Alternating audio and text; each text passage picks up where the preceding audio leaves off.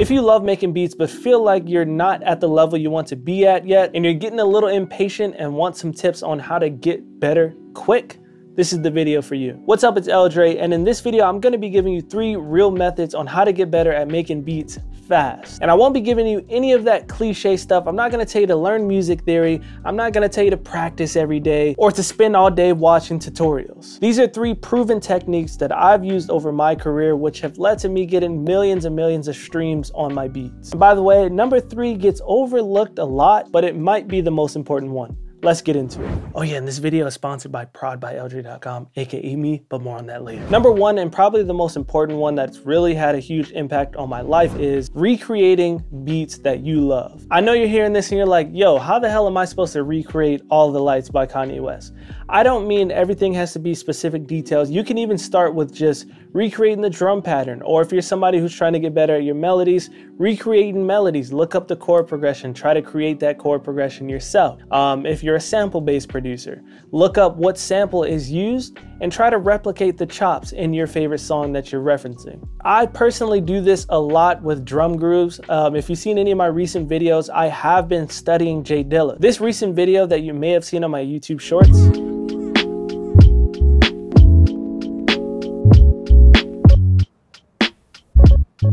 was heavily inspired by J Dilla, and in order to recreate that J Dilla sound, I literally dragged his track Thelonious into Ableton, tried my best to sync up the tempo, and then I also just tried my best to recreate that drum pattern as best as I could. His drum patterns are crazy. It was a little difficult, but eventually I feel like I kind of nailed it, and then I was able to just, put my own swing on it. Link in the description to pre-save that track, by the way. Not only does this help with drum grooves and melodies, but it can also help you with arrangement and structure. I know a lot of people have trouble how to arrange their beats. Another tip that I have on that, which falls under this category, is making remixes. Making remixes has been huge for my career, not only because a lot of my remixes went viral and kind of were the keys to my success or whatever, but by simply taking the acapella of an already popular song and then using that structure to create a beat under it has helped me improve immensely. Everybody has a favorite producer, favorite artist, favorite song, favorite genre, whatever you're creating. I'm sure there's songs out there that you could learn a lot from by analyzing how it was created and doing your best to match that.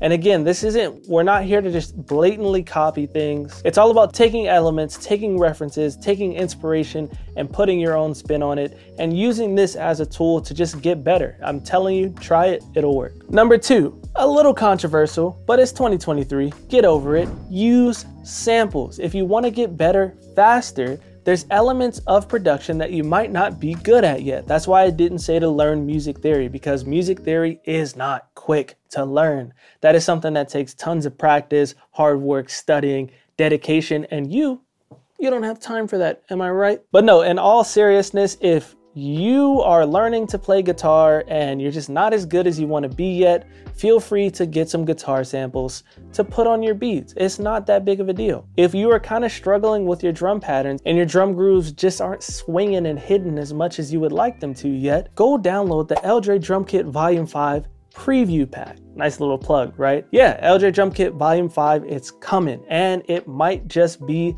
the last drum kit in the L.Dre Drum Kit series. And as always, I always drop a preview pack for free beforehand. 10 loops using sounds from the pack, hi-hat loops, full drum loops, percussion loops, all that jazz. Here's a little snippet. Here's another snippet.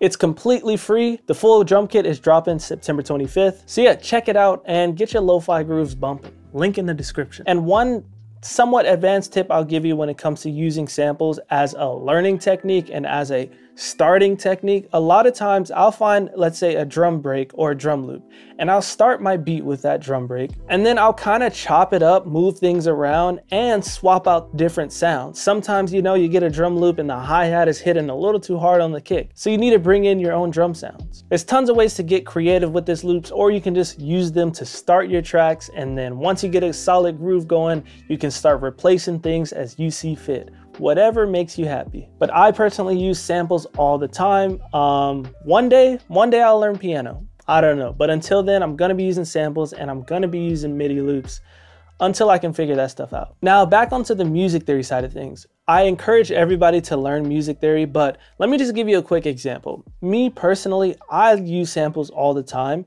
but I do feel that I use samples more often because of my limited skills in the instrument and music theory department. But that being said, look at my accomplishments, look at my stats, look at everything I've achieved. Now imagine if I didn't do any of the beats that use samples, that I'm using MIDI, that I'm drawing in melodies. Imagine I waited to do all that until I learned music theory and was an expert at it, or until I learned how to be super proficient on keys. Putting my career aside to learn all this stuff would have been counterintuitive. So again, learn it, please do, but don't let it stop you from making music and putting your stuff out into the world. Number 3, the one that I said gets overlooked, but might just be the most important thing to turn your beats from trash to fire like this. And that is mixing. Mixing.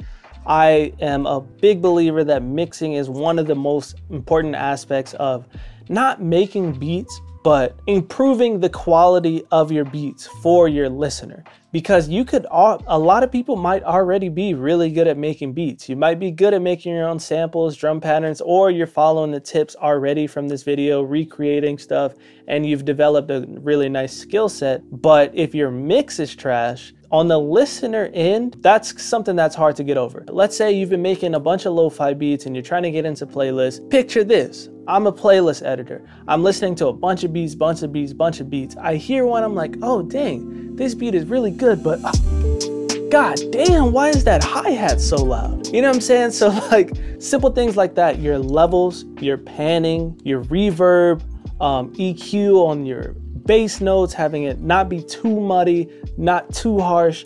All these different things that go into mixing are really important and can really improve the quality of your beats instantly once you get the hang of it. Now again, this is similar to music theory, but it's not as hard. Honestly, if you want me to simplify mixing for you, it's good sound selection. So make sure whatever drums, whatever instruments you're using are already good quality. And 2, it's levels. For me, it's all about the levels. Make sure your kick is loud enough. Make sure your snare isn't too loud. Make sure your hi-hats aren't too crispy, unless that's what you're going for, of course. And 3, referencing. You just gotta reference other tracks. It's really that simple. If you're doing lo-fi and the goal is to get into a certain playlist, go to that playlist, listen to a bunch of their tracks, maybe rip them off YouTube, play that, play your track, play that, play your track, and try to match the levels so it has a similar sound. So that way, when the editors are scrolling through all these songs, yours doesn't stand out as a harsh sounding track that they're just gonna skip. Sorry if number 3 was a bit underwhelming. I know mixing isn't everyone's favorite topic, but if you follow those 3 things I said, you should get better at it, and I promise you this will increase the quality of your beats quicker than any of the other tips. All right, quick recap on the 3 methods. Number 1, recreating beats or doing remixes. Number 2, using samples. Download L.Dre Drum Kit Volume 5 preview pack. Link is in the description. L.Dre Drum Kit Volume 5 dropping September 25th. Mark your calendars. And number 3, get better at mixing. Now, I know this title is all about getting better fast, capital F-A-S-T, but I would like to mention that slow and steady does indeed win the race. Definitely do all these things to accelerate your growth and accelerate your skills, but don't get too caught up on doing things too quickly. You know the old saying about quick money?